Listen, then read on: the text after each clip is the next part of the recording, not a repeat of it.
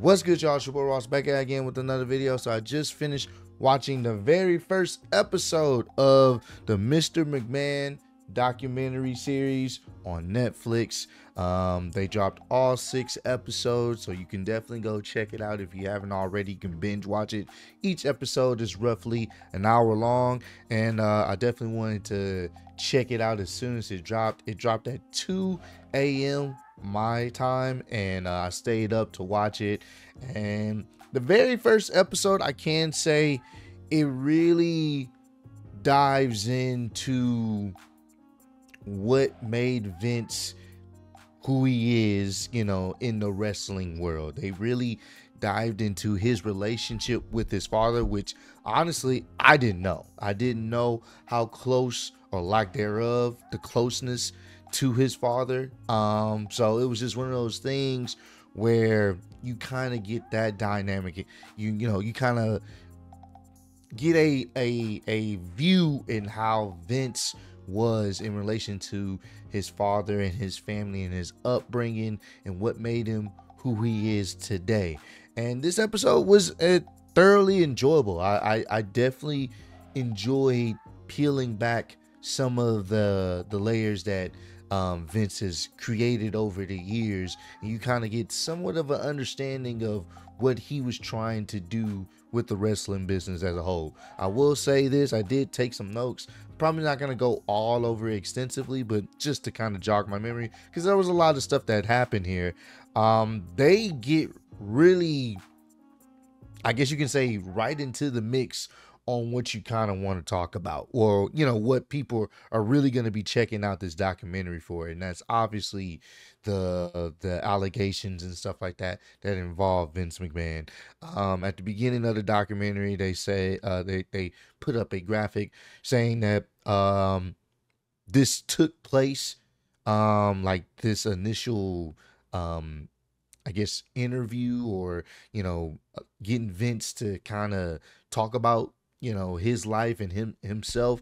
This kind of took place around 2021. They said there's over 100 hours of interviews were conducted, and you have different various stars like Trish Stratus, The Rock, Hulk Hogan, Vince McMahon himself, Stephanie McMahon, Linda McMahon, Shane McMahon, like a lot of people, other people that are outside of the business but have been involved with Vince at some point or another. So they kind of let you know that this was filmed around that time. And then they also at the beginning of the episode let it be known that, I want to say, they had to halt production. Essentially, they had to stop recording, at least Vince's part, because of the situation with the hush money. If you guys remember, Vince had to step down due to the hush money allegations and what was going on. Then he came back, and then he obviously had to step down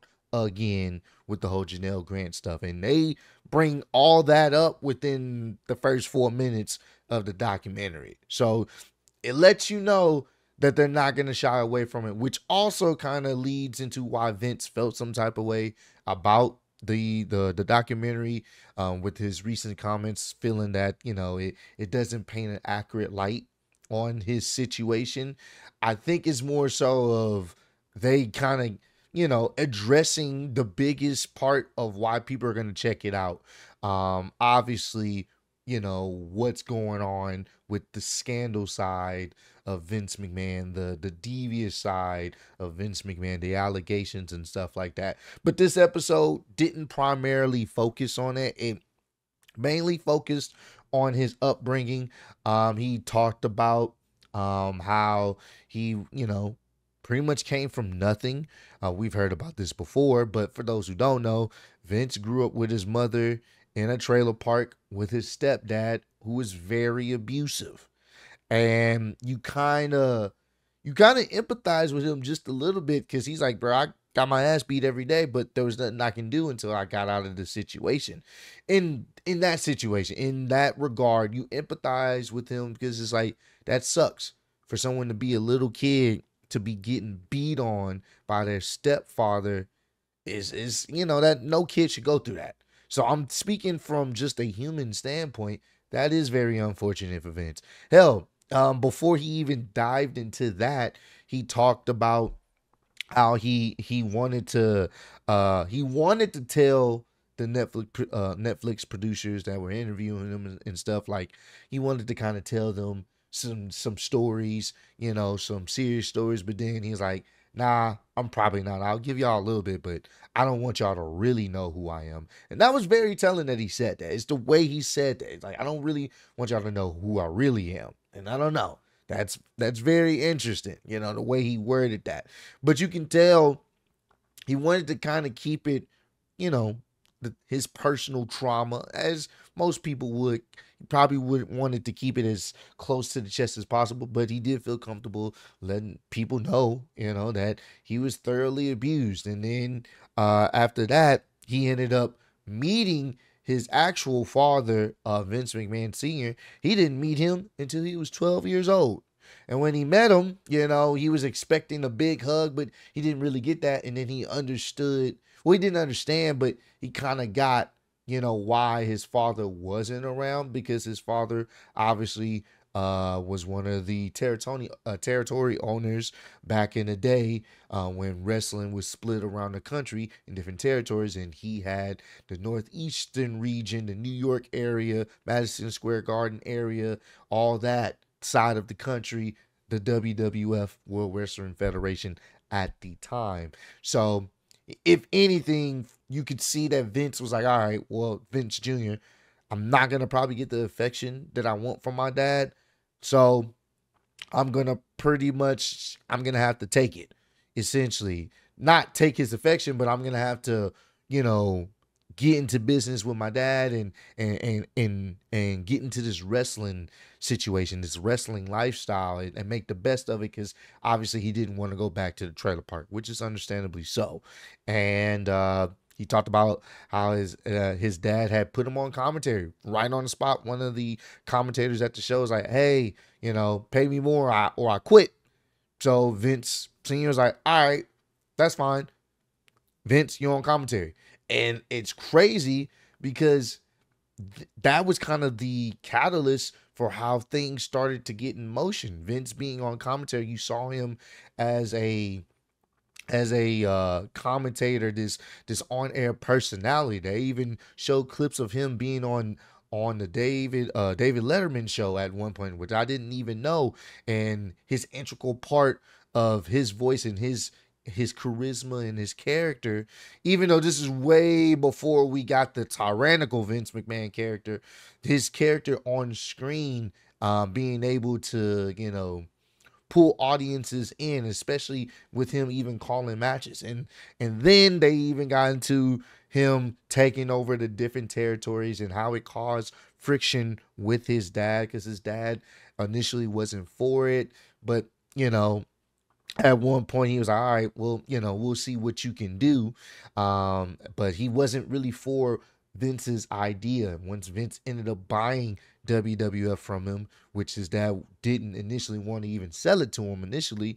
Once he ended up buying WWF from him, he started, going after the other territories, took over, the other territories. Well, not took over, but essentially took their top talent, brought them over to WWF, and was making a lot of money, but making a lot of enemies. And once again, Vince Jr. vision was completely different from Vince Senior's vision. And they would always collide because Vince, he even said it in the documentary, he does not like the word pro wrestling. Hence, why we never really heard it while he was in charge, because he didn't like that. He liked sports entertainment. That's what he wanted. And gotta be honest, this episode showed the ruthless businessman, but how I guess you could say revolutionary he was, and how forward thinking he was when it came to wrestling as a whole, because he was thinking cross country.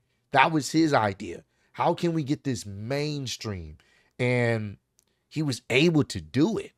He was able to get these top guys. He talked about how he ended up getting Hulk Hogan, and how that kind of changed everything. Vince Sr., and I didn't know this, Vince Sr. Didn't want Hulk Hogan to be a part of the Rocky 3 movie. And basically told him, if you do it, I'm going to fire you. So Hulk Hogan did it still.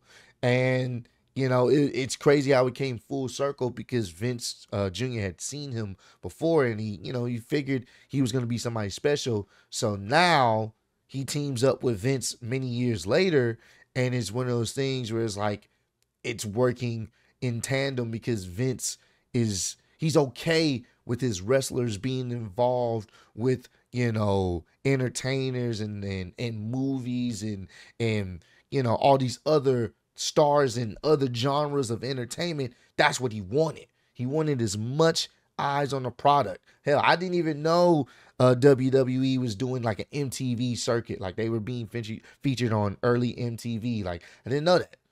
So a lot of this is just, me finding out, like, despite what we've heard in recent years, I think we can all agree Vince McMahon has always had a business mind that was ahead of its time. Like he was talking about, trying to get this nationally everywhere. And then they also talked about, the hardships of creating WrestleMania, the very first one, and how, pretty much Vince didn't even really have the money, but he was putting up everything that, that he had, if with his family and stuff like that to make this the best possible event. He wanted to make the Super Bowl for wrestling. And of course, with that comes obviously people that aren't too keen of it or don't want you to succeed. He even, there's a situation where, they're talking about a interviewer, pretty much trying to shit on the business, trying to expose the business. And Vince comes into the locker room, and this definitely sounds like something Vince would do. But in his younger days, to be passive about it. But he was like, man, I wish someone would take care of that guy. He didn't actively say he wanted someone to hurt him, but he just wished that someone would have taken care of the reporter that was basically trying to shit on the business.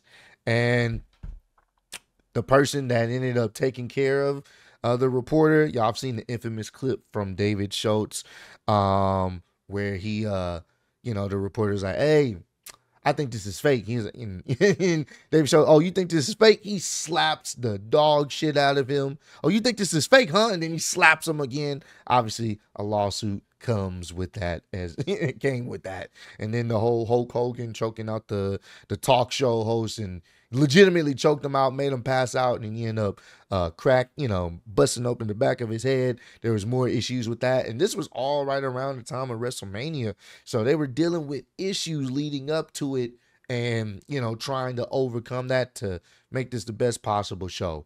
But one of the sadder things that he talked about, and like I said, his relationship with his father was definitely strained. Towards the end of his father's life, I don't know if that's ironic or whatnot, but, and what I mean by ironic is his father finally told him that he was proud of him. And Vince said that was one of the biggest moments in my life to hear that he was proud of me. And then he told another situation the day before his father died, he told him that he loved him. And the reason why I say it's kind of tragic and kind of unfortunate is you could tell Vince wanted that approval from him. You can tell he did. You can tell he wanted the approval from his father, his biological father. He got into the business. He bought his company, and he's actually making waves with it. Actually doing something that most people didn't think was even possible to do with wrestling. So to hear that finally, and it happens to be the day before he dies, it's fortunate that he heard it, but it's unfortunate that he didn't get that reinforcement growing up, watching his dad and stuff like that. And I think psychologically that can mess you up.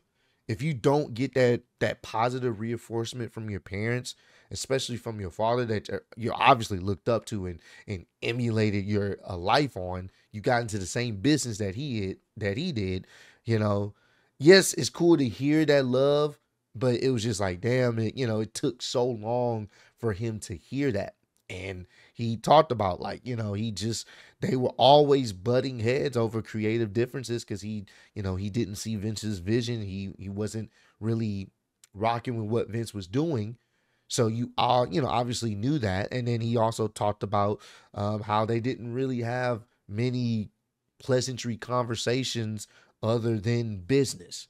So to know that your father doesn't really say too much of the things that a son would need to hear, and then when you finally hear it right before he dies, it's a bittersweet moment. It's cool that he said it, but it's like it's right before he passed on. So it gives you a perspective a little bit more on why Vince is the way he is, why his mental is the way he is, why he sees certain things and views certain things differently. You can kind of get an understanding. Not saying he's excused of any allegations, potentially that he's done, but more or less it gives you an inside look of, yeah, he had a tough upbringing, and trying to get the approval of your father, who barely gives it until right before he dies, on the business that you've taken, pretty much, taken over. Took over essentially from him, and you would think you would get, oh man, I'm really proud of you. Hey man, I may not agree with, but you really doing big things, and kind of switching it up in a sense where you don't really get that can be mentally, it can mentally mess you up. Or what it seems as if what Vince did was, he didn't really too much dwell on it. He just kept on going about making WWF at the time the best wrestling entertainment company it could be, and he just stayed focused on that. And I'm guessing that's pretty much what happened. So overall, first episode, look into his upbringing and his ruthlessness as a businessman. It was very informative, and I enjoyed it. I definitely enjoyed it. But I think the next episode is supposed to dive into, after the success of the first WrestleMania, then you have to do the other controversies he started to get into with the whole steroid situation and other issues. Other lawsuits were coming up. So, we're going to start to get into how he dealt with those at that time, and, continue on from there. So, hey, I'm going to be checking pretty much this documentary every single episode, every day, possibly. Not even possibly, I am, because I'm actually interested. So I most likely will I most likely will check out episode 2 later on today, and drop a video. And each episode I check out, I drop a video right afterwards. That way my memory's fresh, and we can have a discussion on just some of the things that happened. So, hey, if you've seen the first episode, comment down below. Let me know what was your thoughts on it. Did you enjoy it? Did it change a little bit of your perspective of Vince as a whole? Just knowing a little bit of his upbringing, and the things that he had to do to get WWE where it is now. Let me know how y'all felt about the first episode. But I appreciate all the love and support y'all showing on the channel. Road to 150K. Appreciate y'all kicking with me. See you on the next one. Peace.